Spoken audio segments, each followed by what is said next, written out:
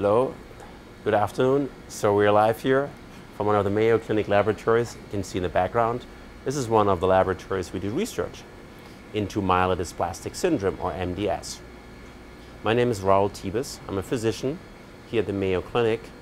My specialty is oncology and hematology, and I focus on treating patients with all kinds of hematological diseases or blood cancers, but also with a special focus on myelodysplastic syndrome, or MDS, as well as other forms of myeloid malignancies. Today, we will talk about myelodysplastic syndrome, or MDS. What is MDS? MDS, probably the best description I heard is a lazy bone marrow, as one patient told me once. So essentially, the bone marrow is not making enough new blood cells, because all the blood cells are made in the bone marrow. And once they're formed and, nice, healthy blood cells, they get released into the bloodstream. In MDS now, the bone marrow becomes insufficient and doesn't make enough of blood cells anymore. This could affect just the red cells and patients become anemic.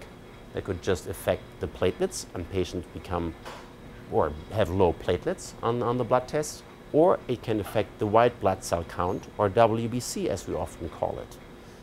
And here we pay particular attention and focus on the ANC, which is the absolute neutrophil count, because that often is, those are the functioning white cells, the infection-fighting functioning white cells. So in MDS now we see a reduction in 1, 2, or all 3 of those blood cells, or we call them blood lineages. So why does MDS happen? So often, like in medicine, we can describe the steps or the molecular steps that happen. Why something happened, we often don't know. Some of the risk factors for MDS is previous exposure, previous treatment with chemotherapy, heavy radiation exposure, or even radiation exposure for other treatment purposes, or a previous transplant, or previous treatment for other cancers, or radiation therapy. But very often, MDS just happens out of the blue. It does occur more frequently in patients of older age. How do we diagnose an MDS? So, if often a patient is found to have low blood counts on a blood test. And then depending on how those blood cells look on the blood test, and depending on what the other medical problems and conditions are, and after another series of other blood tests, we often go straight to the source, which is the bone marrow, because all the cells in the blood are made in the bone marrow.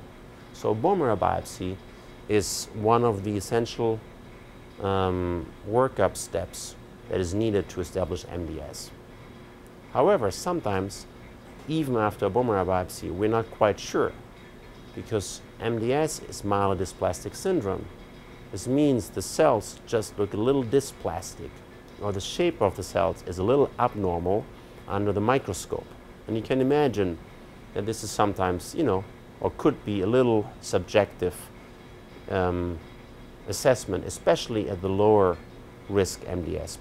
Another essential step in working up an MDS is looking at the chromosome studies. So every cell has chromosomes.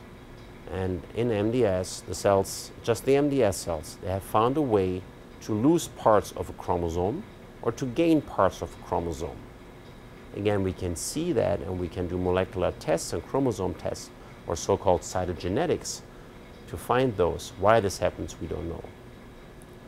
But those findings also help us establish the diagnosis of an MDS.